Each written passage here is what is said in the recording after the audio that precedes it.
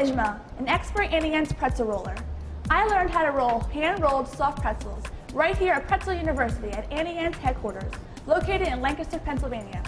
I'm going to show you how to roll, twist, and bake an Auntie Anne's pretzel. Let's get started. I already made an Auntie Anne's pretzel dough that we're making pretzels from. I'm going to first spray the area on the counter and place the dough on top of the sprayed area.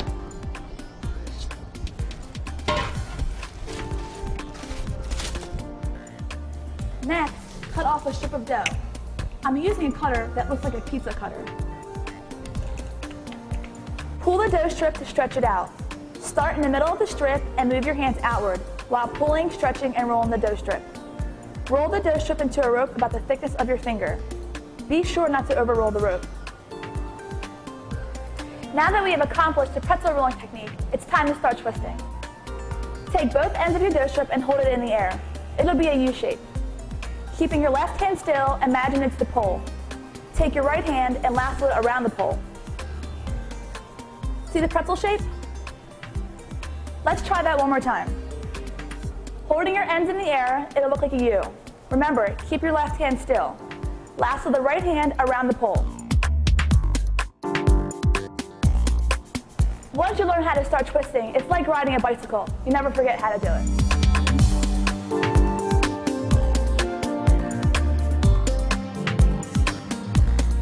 After the pretzels are rolled and twisted, we dip them in a special solution that gives them their golden brown appearance during baking.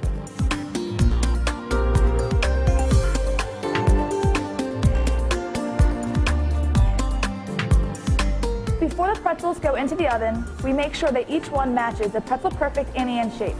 At this point, we also place salt or other toppings on the pretzels. Now they're ready to bake. Oven open. In just a few minutes, the pretzels will be ready.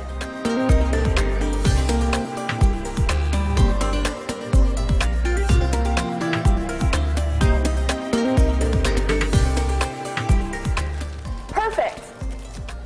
The pretzel making process is complete.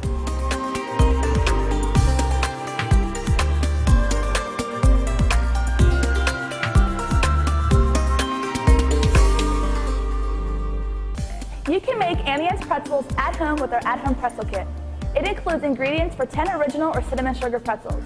To learn more about Auntie Anne's, including twisted pretzel facts, and to find a store near you, please visit www.auntie-annes.com.